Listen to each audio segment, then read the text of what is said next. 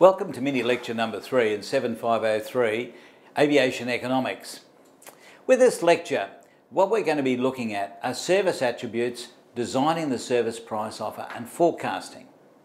Now, what does this really mean for us?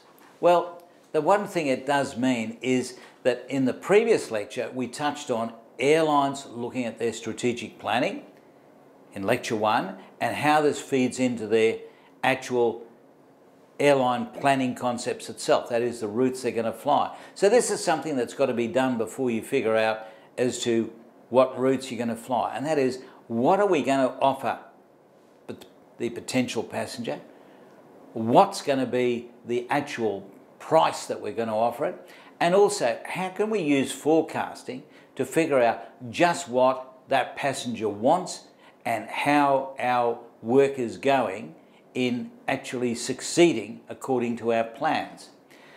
So in this lecture, what we're going to be taking a look at is looking at the design of the service price offer in terms of special characteristics of the service itself. We spoke about that in an earlier lecture when we spoke about Singapore Airlines and Singapore Girl. Service design and how this fits with competitive strategy, service design and the development process, that is, once we've figured out a service, how do we actually translate that into something that happens?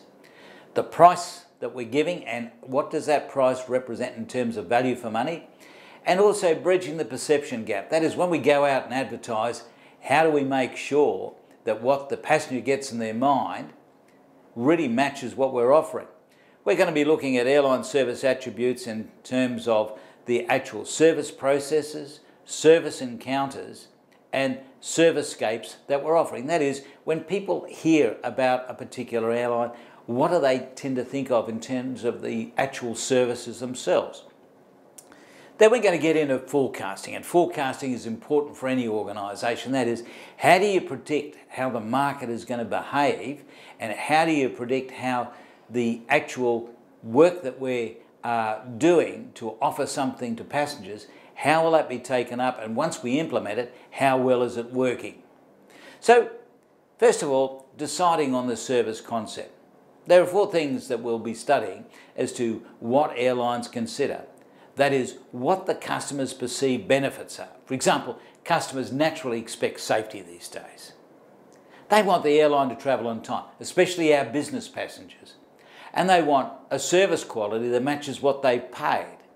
And also, if they travel on a particular airline, where once you hear the name of the airline, particular images come to your mind, they want what they see and receive to match it. That is, if you see airline advertising where the cabin staff are always smiling and looking after the passengers, if they get on board and find out that the cabin staff look pretty grumpy, they're going to say, hey, false advertising, there's something wrong here, and they'll start looking for other faults. They'll be looking at the value created. That is, whenever you spend your money, you expect a certain value back. And of course, that's what passengers are expecting. They'll also be taking a look at the consumer surplus. That is, I've paid this amount of money, but hey, I'm actually getting something that looks a little bit better than what I've paid. And this is often what we find with service industries.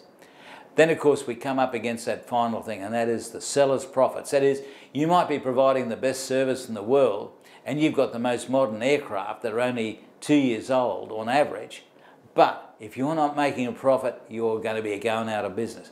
And you've got to do all this and make a profit. Always remember that.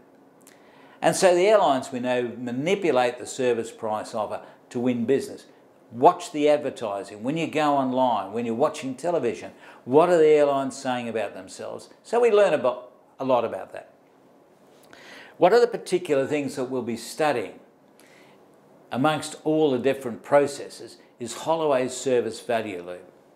And Holloway's service value loop, we'll go into this in a lot more detail, but we'll just go quickly over it. First of all, we look at the type of customer value that's offered.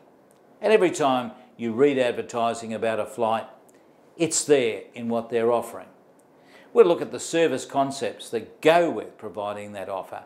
And of course, the big thing that we look at is the core service. For example, when we travel on board a flight, we expect, first of all, a clean aircraft. And we expect the seat to be available. with the seatbelt that works and cabin attendants that show us where we need to go. We have in our mind a minimum expected service, and then of course what we also get is what we call augmented service points of difference. That is, airlines try to say, what can we provide that little bit extra that our competitors not providing for the same price? Such as a free cup of tea or coffee and a biscuit, whereas our competitor says, no, you've got to buy that. Or a free in-flight movie. Those are the sorts of things that can make a difference for people. Then you've got what we call the functional service attributes. That is, the staff are there to greet you on board, meet your service throughout the flight, but also we have these emotional service attributes. That is, do the staff make you feel as though you're flying with a friendly airline? That is, it makes you feel welcome when you go on board. And of course, all of these have to be done to a certain price. And the one thing that we find after that is that we get this idea of brand image, which comes from service blueprinting. That is, the airlines actually try to make sure that they actually say to itself, what is it that we can do? How are we going to go about doing it? And then how do we communicate that? And airlines go to a lot of trouble to make sure that they're putting images in your mind when you watch advertising that give you some idea of expectation, so that when you hear the name of that airline, you immediately get a brand image in your mind. And of course, that then provides you personal with functional benefits. That is, you get to your destination safely, on time, and your baggage arrives also at the same time as you. Always an important thing for airlines. But you've got the emotional benefits. You say, gee, I felt really welcome on board that flight. They were really great. And so certain airlines, we know Southwest Airlines, people say, I fly Southwest. They're a little bit more expensive than someone else, but they're still cheap. But it feels like flying with a family. Everyone is happy in their job. And so we'll be studying this, Loop, and see all those individual parts. We'll study them in much greater detail and show you as to how it really makes for a winning airline. We'll be looking at marketing and that positioning. That is, how do we actually position ourselves in people's minds with what we're offering?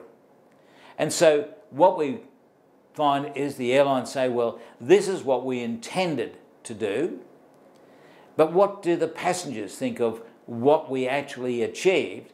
And then we have to look at our competitors, because in the airline industry, everyone watches everyone else to see what they're doing. So that if someone gets one step ahead today, the competition has moved that step ahead overnight, and they position themselves on that tomorrow so that everyone looks equal again.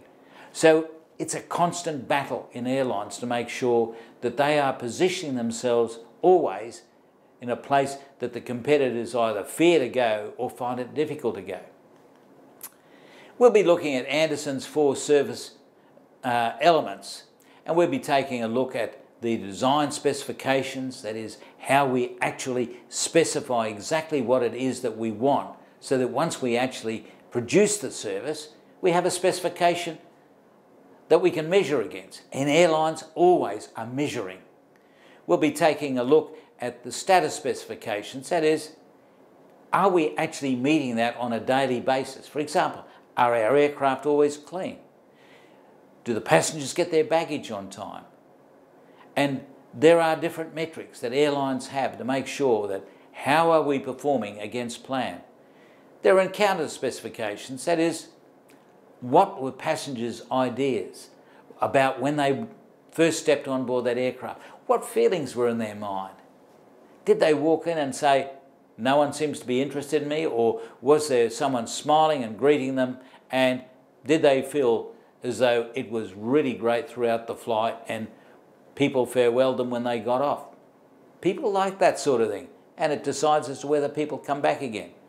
And what the outcomes are. That is, do we have passengers returning, and are we actually performing to our plan in terms of what we expected to make in terms of profit?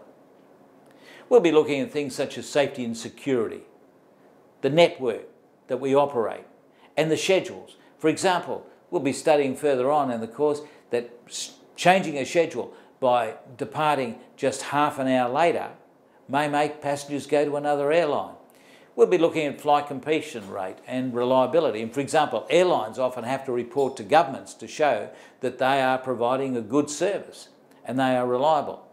We'll be looking at things such as ticket conditionality.